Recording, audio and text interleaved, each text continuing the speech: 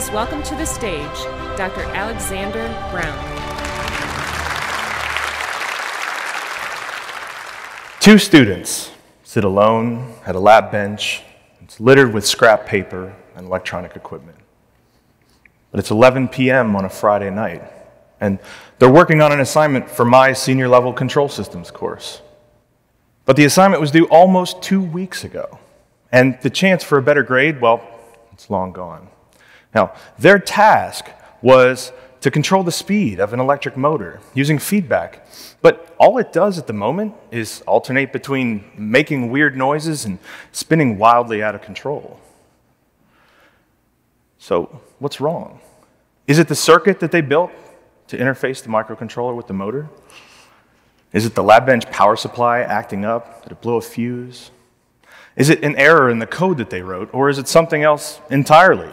This isn't even the first time they've tried to debug this thing. 2 days ago, they put in 10 fruitless hours. They're frustrated, they're underwater, and they feel like they're drowning. And then panic sets in. They think, well, if we can't even get this motor running properly, how will we ever finish our final project? Their final project, a small tank-like robot that needs to follow a dark line at high speeds and avoid obstacles along the way, well, it seems way out of reach, right? At this point, even the smallest victories seem like they're not going to happen, right?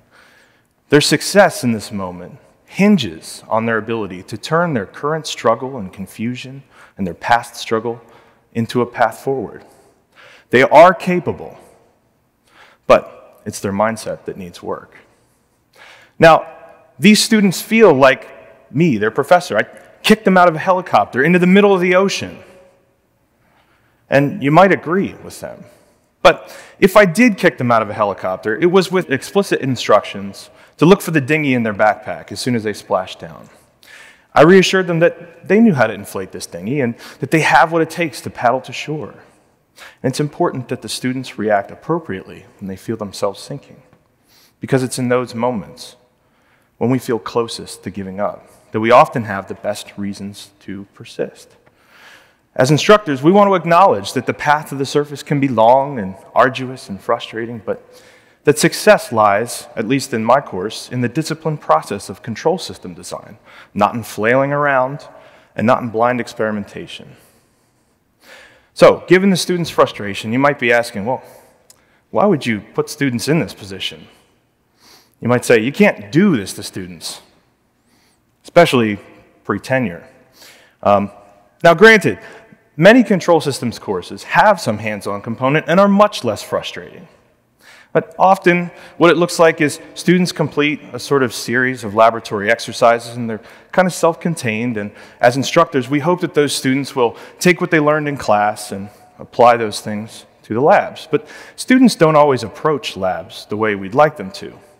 Sometimes, they just want to get through it. They just want to get a good grade and move on and kind of forget about it, right? But we want process-oriented students, not product-oriented students. We want students that do what we all do as engineers and entrepreneurial thinkers when things get hard. We want them to know how to struggle, but effectively, to persist with purpose, and to be ready to learn from mistakes and setbacks instead of being afraid to make any, right? So we needed our students to have repeated, safe opportunities to fail productively. We needed them to recognize for themselves the value in the theory that we were teaching them in class. So we needed them to change their mindset about the course. So our solution was that we rebuilt our entire control systems course around these 3 robot projects. They're cumulative, each one is more difficult than the last.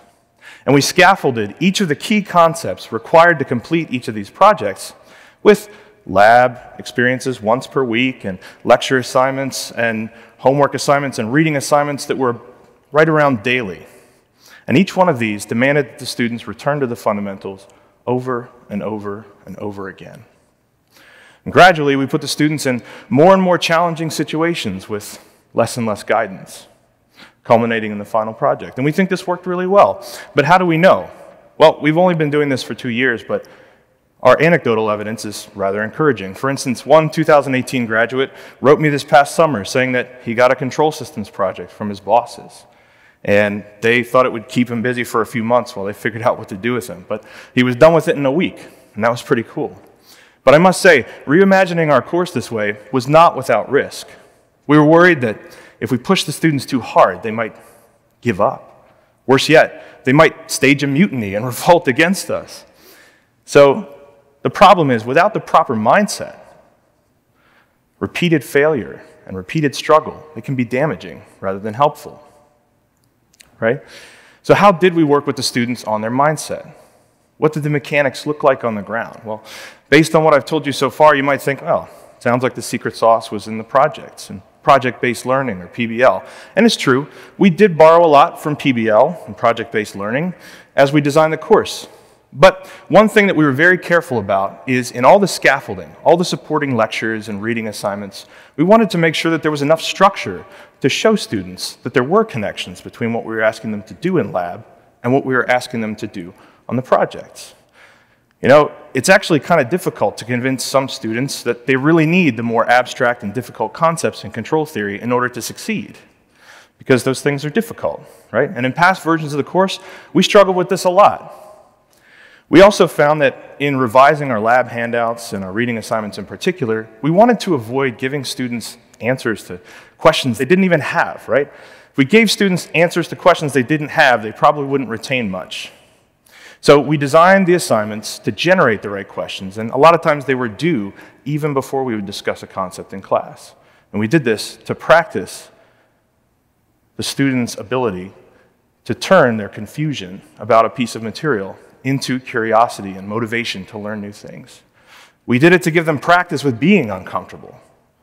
And we did it so that they would learn to turn to the reading assignments and turn to the supporting material when they were stuck. But I submit to you that any one of these things alone, from that sort of flipped classroom model of assignments being due before class, to the problem-based approach of the projects, to the cumulative trajectory of the course, I don't think any one of those would have worked alone, because we've tried these things in isolation without a whole lot of success. So what was different this time? Well, this time our biggest change was how we addressed students in their most vulnerable moments. And this is key. Whenever a student would need an answer to a question, they were having an issue, they would beg us for answers, and generally we wouldn't give them what they were asking for. We would simply help them contextualize what they were seeing and feeling in terms of the concepts they needed to apply. Anytime they would say, well, I don't know how to do this, or I don't know what's wrong with this circuit, can you please help me? Our help that we would give them was the smallest push necessary to show them just that they know where to look and that they did know what the next step was going to be. And I'll say that Lafayette's meta-mindset model, which is a graphical construct that illustrates the process of productive failure and productive struggle, was key for us in explaining to students where they were in this process. It helped us explain to them how to cast their past experiences in terms of their practiced creativity, their enduring understanding of course concepts, and the self-assessment tools that are built into the discipline of control system design. We explained to them how at every turn in the course, they'd be presented with new and increasingly difficult opportunities and challenges, and how to make the most of each of these, they would need to see the connections between what they had done before and what we were asking them to do now. They'd have to see how those things intersected. We talked to them extensively about how to know whether a risk they took with an assumption or a calculation or a design decision was actually deliberate and not just a wild grab. And this was key because we wanted them to be able to build a skill set to take the intrinsic value from all of their past experiences, whether positive or not, and use that to conquer their next challenge. But we did not try to remove the pain and frustration from this process. And that's very important. Because we all know this. Sometimes getting an experiment to match theoretical predictions is difficult, and it's painful, and it's frustrating, and it takes a lot of work. But sometimes that pain and frustration is actually an integral part of our success. So, let's think back to those two students alone at 11 p.m. in the lab. How does their night end? Well, they're actually fairly methodical. They check the power to their microcontroller. They make sure everything's got power. They check the inputs and outputs of their circuit to make sure that the microcontroller is talking to the motor properly. And they print diagnostic information from their code to the serial monitor. And that's when they see something. The control signal is way too large. This leads them all the way back to the very beginning of their design calculations, where they find an extra factor of 2. They forgot to divide by the magnitude of their input when they were building their model. And suddenly the cloud's clear. The motor's humming along at exactly the right speed. All that pain and frustration over what amounted to changing one number in one line of code. They put their heads down on the table. They groan. They're exhausted. It's almost midnight. Finally, after a long pause, one says to the other, "Well, I don't know. You ready to start working on this robot project?" "Okay, let's do this," is the reply. They know that the end of that lab is not an ending at all. They're still underwater. They're still uncomfortable. But the panic is gone, and they begin to swim upwards. Thank you.